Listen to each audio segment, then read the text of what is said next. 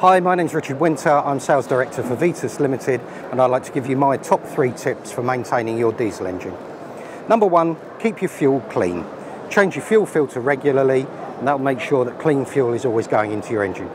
In your fuel system, throughout the winter time, the air changes within the tank and gradually condensation builds up with the fuel.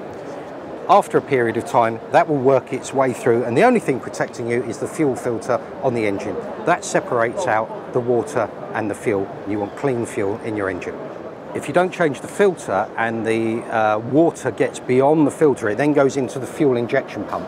The tolerances in the fuel injection pump are tiny, and the risk and rust is enough to completely wreck the fuel injection pump, which is very expensive to replace. Number 2, change your oil regularly and change your oil filter. The engine relies upon clean oil for lubrication inside, and once again throughout the winter, condensation forms on the inside of the engine block, and that goes down and mixes with the oil that's in the sump.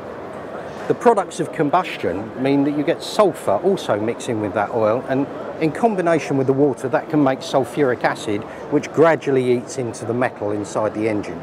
So it's a good idea to service your boat as you lay it up, change the oil and filter so that fresh oil sits in the engine over the winter time with no risk of producing sulfuric acid.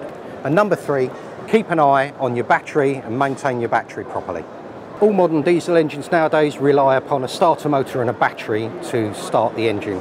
Once you've started the engine, the alternator provides current to charge the rest of the batteries on the boat. So you need to maintain your battery by ensuring it's in good condition over the winter months. Take it off, charge it up fully so that you've got enough power to start your boat in the spring.